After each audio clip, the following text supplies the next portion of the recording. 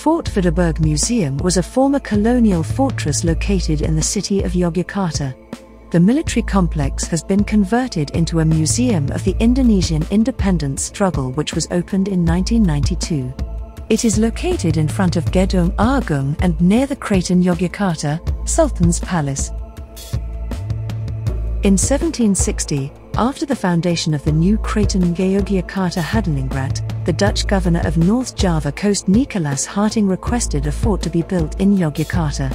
The barracks was built on a plot provided by Sultan Hamengkubuwono I. The first fort was a simple wooden fort with 4 bastions.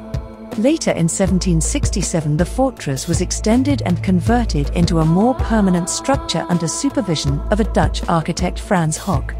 After its completion in 1787 the fort was named Fort Rustenburg, resting fort in Dutch.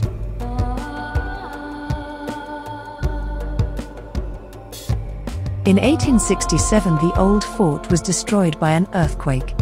The fort was rebuilt and renamed Fort Vredeburg, which in the Dutch language means peace fort due to peaceful coexistence of the fort and the Kraton of the Sultan.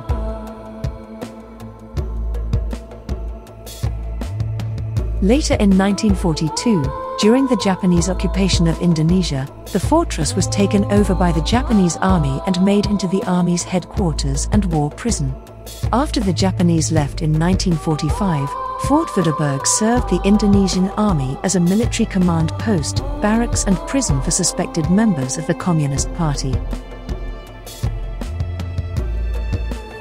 In 1947 the ceremonies on honoring Budi Utomo's 40th founding anniversary was held in the fort. At the occasion, Ki Hajar Dewantara expressed the idea of converting the fortress into a cultural institution. To realize this, a newly set up foundation took charge of the gradual restoration of the former fort. An agreement was concluded to have a cultural institution in the fort, between Daud Joseph, the Minister of Education and Culture, and Sultan Hamengkubuwono I in 1980. As a result, major renovation of the building took place in 1982. In 1984 Nugroho Notosusanto, the new minister, changed the original plans and instead created a museum intended to showcase Indonesia's struggle for independence. The museum was officially opened on the 23rd of November 1992. Yogyakarta was devastated by an event that damaged a large number of buildings and cultural properties in the region, including the fort. It was repaired later afterwards. The museum includes collections of old photographs, historical objects and replicas. A diorama portraying Indonesia's journey for independence is also displayed in the museum. The original design included 93 of these diorama showcases, however when the museum opened in 1992, only 30 of them were finished.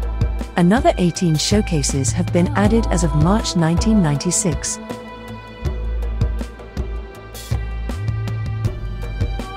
All events depicted in the dioramas showcases took place in Yogyakarta and its surrounding region.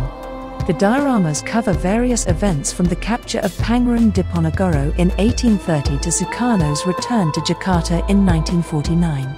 The dioramas are divided into 2 sections, one depicts remarkable events, 33, such as the founding of Muhammadiyah or Taman Siswa, and another focusing on war and struggle, 15, such as guerrilla warfare during the Independence War.